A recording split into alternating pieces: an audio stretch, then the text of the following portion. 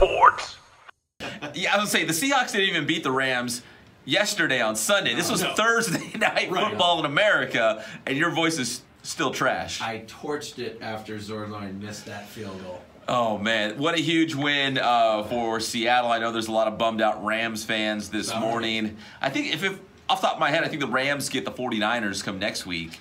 Yeah. And the 49ers could still be undefeated depending on what happens tonight against the Cleveland Browns. I mean, that could be a huge matchup. We're going to find out if Jimmy G is for real. See if it is, look out. It was a rough week for LA football. Yeah. Yeah, it was. We're going to get the Chargers in a second because they gave up what should have been a win at home against the winless Denver Broncos. So it's just, again, another weird week. I feel like every Sunday, by Sunday night, I'm thinking, what just happened in the NFL today? Like, what in the world is going on? Remember when we thought the Bears were a powerhouse like 2 weeks ago? We'll get to that happened? No, I know. It's the NFL. Chiefs losing at home. I mean, there's so. I mean, it's like an onion. I'm just peeling away layers of this thing. There's so many things going on in the NFL. Colts went old school on them. Dude. Yeah, and it works. So everyone else is going to watch that film and be like, what did the Colts do against the Chiefs? It worked, especially defensively. So we got a lot to get to. We'll even get to the Major League Baseball playoffs because Dodger fans are going nuts this morning. Yeah. It's all brought to you by Matheson Gas. They are the gas professionals. If they were in the playoffs, they'd be the #1 seed with home field advantage. They are Matheson Gas, Rancho Cucamonga, Fontana, and Riverside. They also have your welding supplies, but also, you guys know, the strongest in the gas game. So for your backyard, your home, your local business here in the Inland Empire, Matheson Gas can hook it up. That is MathesonGas.com. So the Chargers lose to the Broncos 20-13. Melvin Gordon really wasn't even a factor in that game, was he? It was an ugly game. The team felt very flat. He got a couple of handoffs here and there, but he wasn't really breaking anything big. Coach after the game was like, I'm embarrassed about our effort. That was ridiculous. Yeah. I like that coach. I like him, dude. And it's basically the same team from last year that was so good for the Chargers. You know what I mean? It's basically the same guys. You got to look out, man. Did he lose the locker room? Did it split the locker room? What happened? Right. There's something afoot there, but the Chargers lose 2013 to Denver. That's Denver's first win of the season. Now the Chargers get the Steelers. This got upcoming week, and we were talking off air that Steelers quarterback Mason Rudolph. I don't know if you saw the video. He took a huge hit, and he was in La La Land. He got knocked into next week. The hit itself didn't look too crazy. We've definitely seen bigger hits, but the result of the hit, I mean, it was one of the ugliest we've seen. And kind of like broke down into just this comic of follies. Like he was laying there forever, unconscious. They finally get him up. Scary. They took his face mask off, which is usually something you do for a neck injury. Yep. They're trying to bring out the cart. The cart malfunctioned. Yeah. So then they show him like pushing the cart while they're having to like get this quarterback up who clearly has a head injury. They're trying to walk him off. Like it was just insane to watch. Yeah, it was, like we were saying, like an SNL, Saturday Night Live skit. It was like, oh my gosh, what is going on here? Yeah. You couldn't make this stuff up. Cue yakety sax. Yeah. Seriously. Where's the Benny Hill music? Yeah. So, so the Steelers and Chargers will get together next Sunday, and both those teams kind of reeling right now. Both teams are desperate for a win. I think it was you that brought up the Raiders and the Bears in London. In London.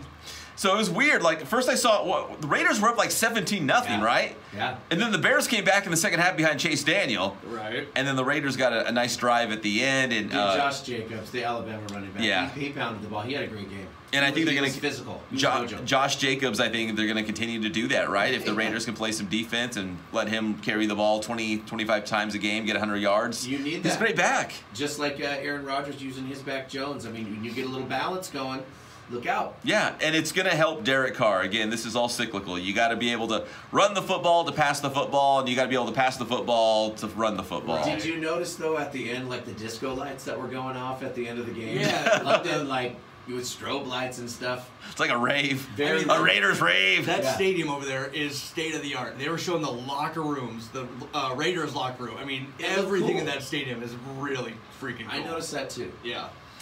Yeah, the footballers over there, the soccer fans, right? No joke. Get behind the silver black. No, they're crazy. Like a concert or something. It was wild. Yeah. Someone asked me, if you could be any kind of professional athlete in the world, who would you be? And I'm like, I don't know, probably a European soccer star. Like, and it's rockstar life. Yeah. So. Absolutely. One other weird NFL game, the Packers going into Dallas and manhandling the Cowboys. 34-24 was the final. Sorry. I know you're so behind that sorry. 40. But maybe it wasn't even that close. You know, I mean, the score is like a 10-point game, but Right. man, Green Bay looked good. It's very strange because it seems like Aaron Rodgers is so unhappy, even though he scored so many points and looks so good. It looks like that coach, it takes a lot to throttle Aaron Rodgers a little bit to get him to hold back and get him to trust his defense and do all that stuff. You can see him fighting on the sidelines, but his defense, the Packers, are going to be big trouble. Yeah. His defense is really good. Yeah, That's bad.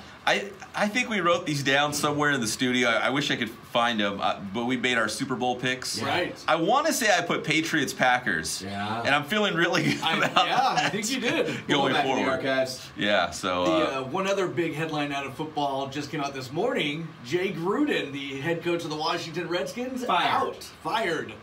So Bill then, Callahan will be taking over, and I guess he took over for John Gruden back when John Gruden left the Raiders back in like 03 or whatever. So he's That's familiar right. with taking over for a Gruden. Everybody thinks it's pretty crappy that Daniel Snyder made him get up at 5:15 just to fire him. Why did they just fire him last night? Because I got the update as Yeah. I was coming into the station at 4 a.m. this morning. I'm like, they fired him early. They made him get up early just to say, "You're fine." man. Couldn't do it last night. They made him wake up to an alarm, come into the building, and fired him way early in the I morning. think that tells you all you need to know about that organization. Yeah, I mean they're you go. bad. They've been bad for a while. Like I can't remember the last time they were actually relevant. It's been a while. It's been a while, and I don't think Jay Gruden's necessarily the problem, but That's true. it's another Redskins move, right? Right. You know. No, there was videos of him out partying. He knew this was going to happen. Right. He's like, Oh, there was. Yeah, there was some He's stuff like, on I social can't media. believe Yeah. Well, and there was a big tell yesterday, too. After the game, they were interviewing one of the Redskins running backs, and they just kind of asked him about the Chris Thompson. Oh, the yeah. situation You're and right. what he thinks about Jay Gruden and his job security, and he kind of broke down Yeah, crying, he and it did. was like, that's kind of all you need to know. Players knew it was happening. Yeah. But it also shows the players actually liked him. You know. Exactly, So, That tells me he's a good coach. Right. yeah. So maybe it's the organization. Yeah, it could be. Just as we suspected.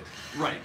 And quickly to the Major League Baseball playoffs. Live it up, Dodger fans. A big 10-4 win against the Nationals in Game 3 last night of the divisional series. Explosion, Pep. Yeah, it was a 7-run sixth inning with 2 outs. So a 2-out, 7-run rally is unheard of. I wasn't on the channel at the time. I was like, what happened? Yeah. Like, a little scoring error or something.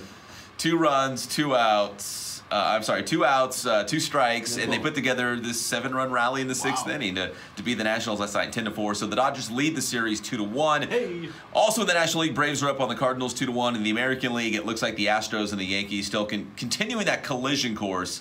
Both of them are up in their series 2-0. And I don't think there's no turning back. I think it's going to be Houston Yankees in the American League Championship Series, unless something crazy happens. Right. But that's what it looks like. Well, here we go. Pep, tell me how to get your stuff. Inland Sports, check us out right now on all that social media. I know you're hanging out on Twitter anyway. So Twitter, Instagram, Facebook. Subscribe to the Inland Sports YouTube channel. A lot of great local content in the IE. Thanks, Pep. Inland Sports.